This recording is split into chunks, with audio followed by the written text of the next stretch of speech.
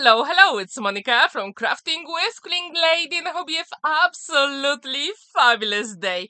In today's video, I'm going to show you how to create 3 art palette shaped cards using my new collection, Color Your World.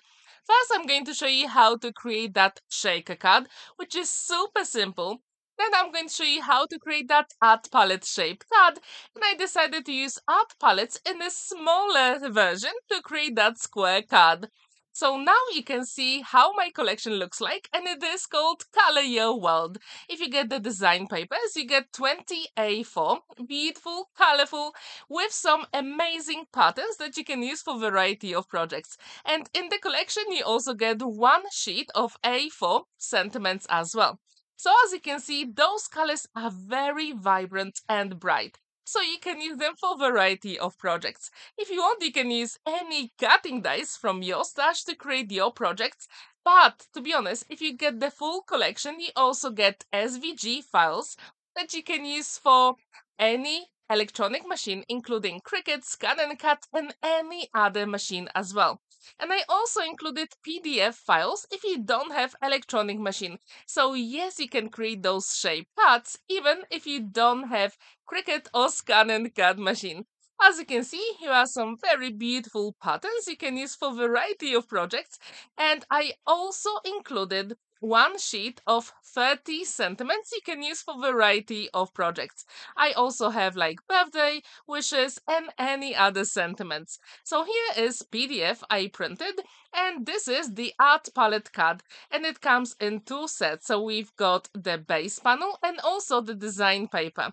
In 2 of them, we also have the whole, and that's what I'm going to use for my first card. So here is the back panel, the front panel, and that will create the shaker element. So as you can see, I also cut those paints here using my ScanNCut machine. If you're interested in getting my collection, I left all the links in the description down below. So for the very first week of launch, it is 50% off. So please check it out. I'm pretty sure you'll like this collection, and I really hope you'll feel happy when you create something with my design papers, SVG files, or PDF files. So here I'm using my Distress Oxide Ink to add a little bit of color on all the edges here. So this way we do have a little bit more interest. Now it is time to create that shaker element. So what we need to do is actually to get an acetate. And my very first thing whenever I add any acetate on my projects, it is to use a red liner tape. And I think that really makes a difference, especially in shaker cards. Have you ever created art-related shaped card?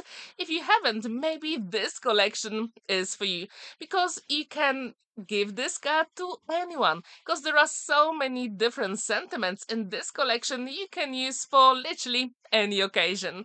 And whenever I use red liner tape to create shaker elements, I always use my pokey tool to burnish it even more.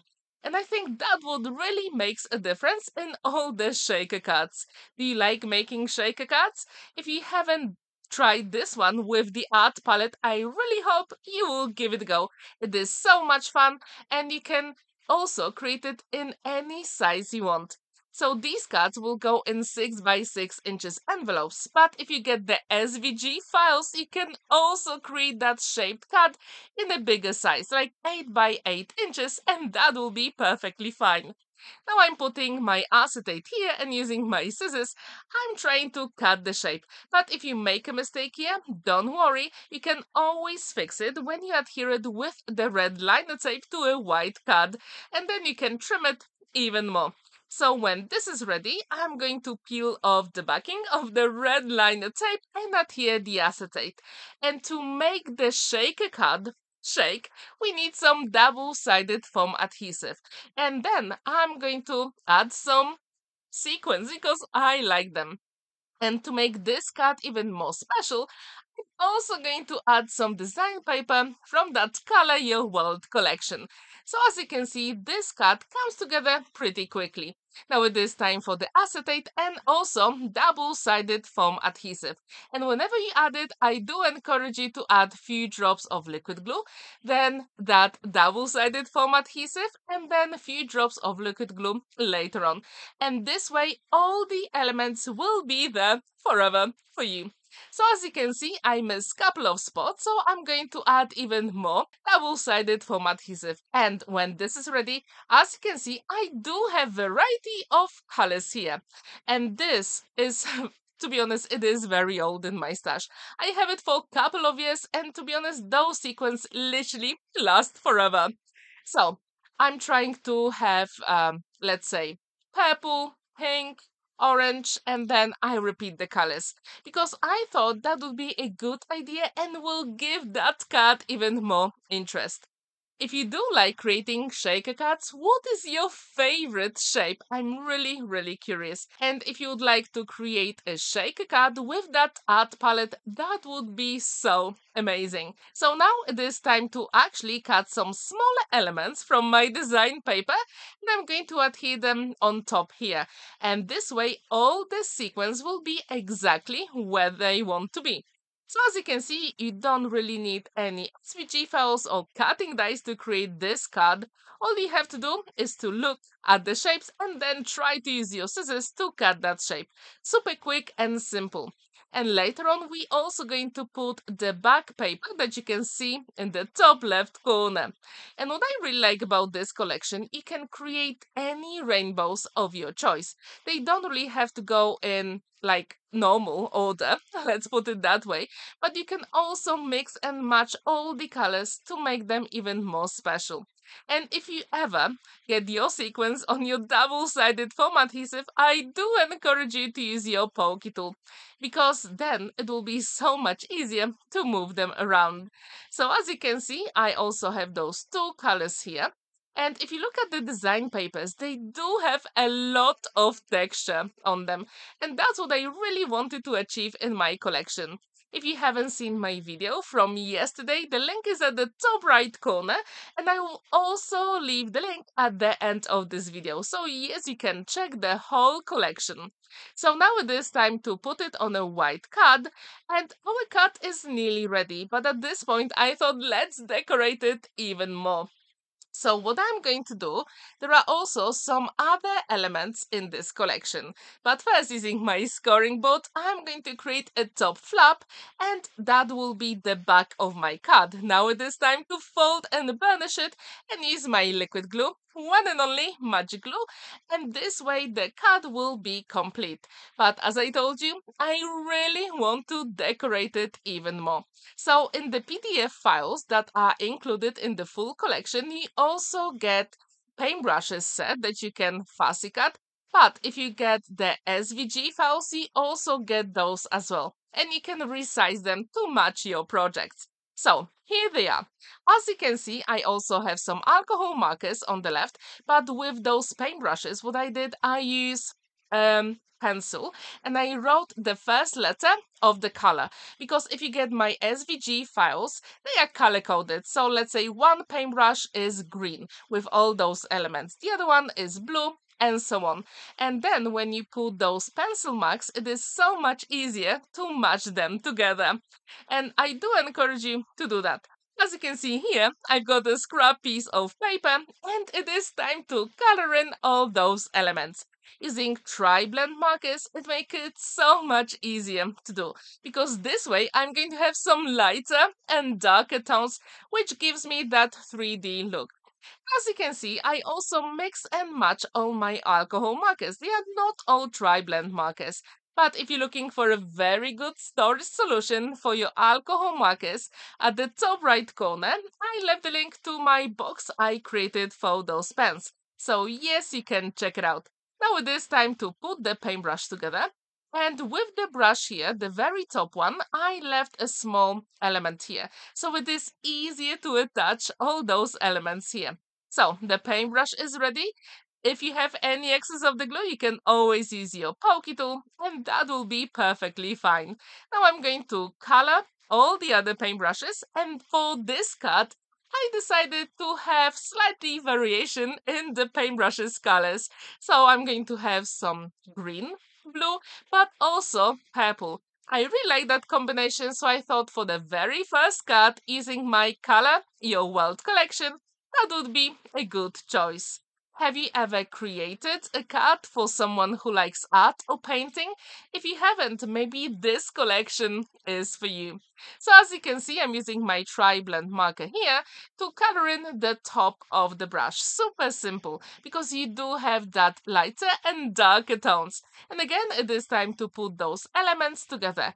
And as I told you, if you get SVG files, you can make them as big or as small as you want. Now it is time for the final paintbrush here. And as I told you, I decided to use purple.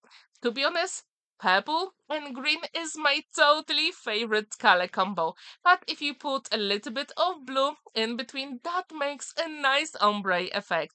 So that's what I wanted to achieve on my first cut. And again, I'm using some gray alcohol marker to represent that metallic top of the paintbrush. If you like this, I really hope you'll use the same technique when you get my collection. And if you haven't seen other crafters creating beautiful projects with my collection, I left the links in the description down below. So then you can see the video from Rebecca and also Monika from Paper Mona and Eva from Eva Kreatywnie. And you can find all those links in the description down below as well. Now it is time for a sentiment, and for this one, I decided to use Dream Big. You can also use your scissors, but you can also use your cutting dice as well. However, here, I decided to use a round punch, and this way I will have a little bit more interest on my card. So yes, you can use that trick in your card making as well. To add a little bit more interest to the whole project, I'm also going to use the same Distress Oxide Ink I use for the art palette. And this way all the elements will match. So what do you think about card number 1? Would you like to give it a go? Now I decided to add a little bit more dimension to the sentiment, so I've got double-sided foam adhesive. And this way, all the elements will really match together and they will stand out beautifully. Now it is time to adhere all the paintbrushes and the cut will be complete. And to be honest, it is a little bit like a rocker card. So yes, you can rock it if you want as well. But to be honest, it also stands proudly on a flat surface. So the cut is complete and there is plenty of space to write your message inside. And what's the best thing about it? It is a shaker card and I absolutely love it. So it rocks a little bit, and yes, you can write as long or as short message inside. So the first cut is complete. Now let's move on to cut number 2. So now I've got that template art palette and I'm going to cut all those paints here because I thought, why not? Let's give it a go, right? And I really like how they look like. So here is my base for the card. These two are exactly the same. And then we have to create our card. And for this one, I use 300 GSM white multi-purpose card. All the names of the products I use in today's video, you can check in the description down below. Now I'm using the same Distress Oxide Ink to add a little bit of color on all the edges. And I think that really makes a difference. So now you can see all the paints here. So I'm going to do a dry run because I really want to make sure that all the elements will be there where I want. Now it is time to use a liquid glue, and if you're not very sure where to put your elements, I do encourage you to use any liquid glue because this way you will have time to maneuver the elements and that would really makes a difference. So now I'm going to adhere the front panel on the cut base, and as you can see the holes really match here, which is super cool. Now I've got 3 paintbrushes, and again I use my pencil to write the first letter of the color in the SVG file. Now I'm going to remove it with my eraser and then color them in. So if you do get my SVG files, trust me, they are amazing because you can create lots of different shaped cards. And on Tuesday, I'm going to have another video with my Color Your Happy collection. So yes, you can check how to create even more projects. So as you can see, this time I decided to go with warmer colors because I thought, why not? The first card has some cool colors, so now let's create some warm colors. It is summer coming in the end, so I thought, why not? Let's give it a go, right? And when these elements will be ready, again, I'm going to use my one and only liquid glue, magic glue, to put them together. But if you want for the paintbrushes, you can also use a red liner tape, and that will be perfectly fine. If you want to have proper professional finish to your paintbrushes, you can also use those alcohol markers on the edges of those elements. And this way, no one will ever know that you use alcohol markers on a white card. So I do encourage you to use that trick as well. So as you can see, those elements come together pretty quickly. And if you haven't created any card for someone who likes colors or art, please do it, because they always put a smile on the recipient's face. Now it is time to put all those elements together. And as you can see, with this collection, I've got 6 paintbrushes, and they are all different sizes. And also, the tips are different, so you can get beautiful elements to decorate your projects. So this collection is not only for making cards, but scrapbooking as well. And I do encourage you to play with whatever is in your stash, because every day you can create something absolutely stunning. So now I'm going to use that hole to put the paintbrushes inside, and they actually look like a real art palette. I just couldn't resist. So yes, that is the option for you here as well. So when these are ready, I just want to make sure they are adhered properly, and when the glue sets, we can put one more layer to create the back of the card. And again, I'm going to use my scoring board from Crafter's Companion to create a top flap. Now it is time to fold and burnish it and put those elements together. And when these are ready, it will be time to choose a sentiment from that sentiment set. And as I told you, there are 30 of them, so you can use whatever you want. So when this is ready, I decided to use that let your dreams lead you, because I thought that would be perfect not only for someone who likes art, but also for someone who's trying to get a new adventure, like new work or new school, for example.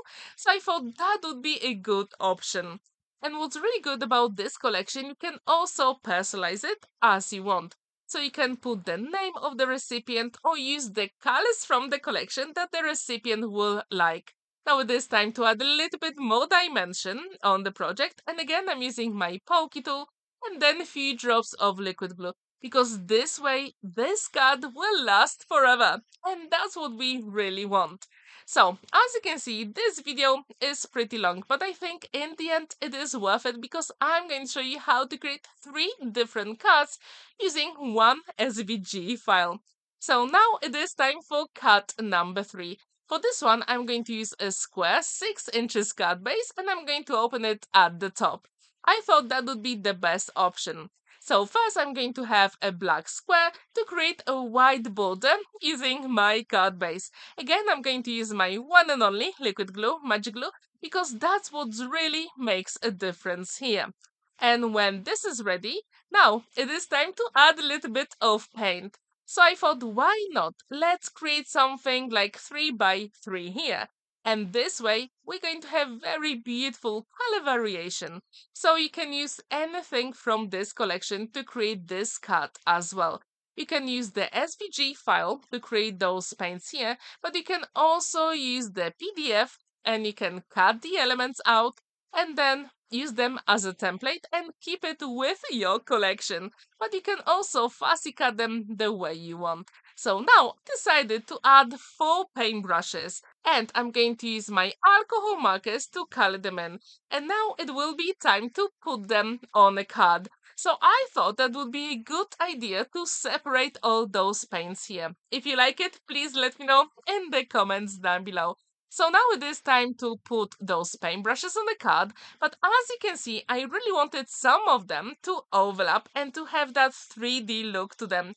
So I'm using like a weaving technique here, and I really like the look which I achieved here. So if you do get those paintbrushes, the possibilities are endless. You can create so many beautiful projects, you can play with the shapes, the sizes, and I'm pretty sure you will create something beautiful with that Color Your World collection. And don't forget that in the description down below, I left all the links to the collection, to design papers, SVG files, and PDF files. Now it is time to put a sentiment, which in this case is thank you. I'm going to make those fishtail here, because I thought that would add even more interest. And again, I'm going to use my Distress Oxide Ink to add a little bit of color on all the edges. When this is ready, it will be time to add a little bit more dimension using just double-sided foam adhesive. And at this point, I thought all those paints look pretty dull. So what we can do to make this card even more interesting? So using that SVG file, art palette, I created some smaller palettes. And I think that would really makes a difference on this card. So as you can see, I'm going to have 8 of them here, because in the middle we do have that sentiment. So now it is time to assemble the elements on the card, and when these are ready, I thought it is too plain. I need to add something to sparkle, right? And if you know me, you know how much I love gems. So at this point I couldn't resist. I just had to use the gems to create those paints on the art palettes. And here they are, totally finished. So what do you think about cut number 3? Do you like it? Do you like the way I use the art palettes on the paint? Please let me know in the comments down below. Now you can see 2 other cards I created. And I would really like to know which one is your favorite. Which one would you like to give it a go? Please let me know in the comments down below.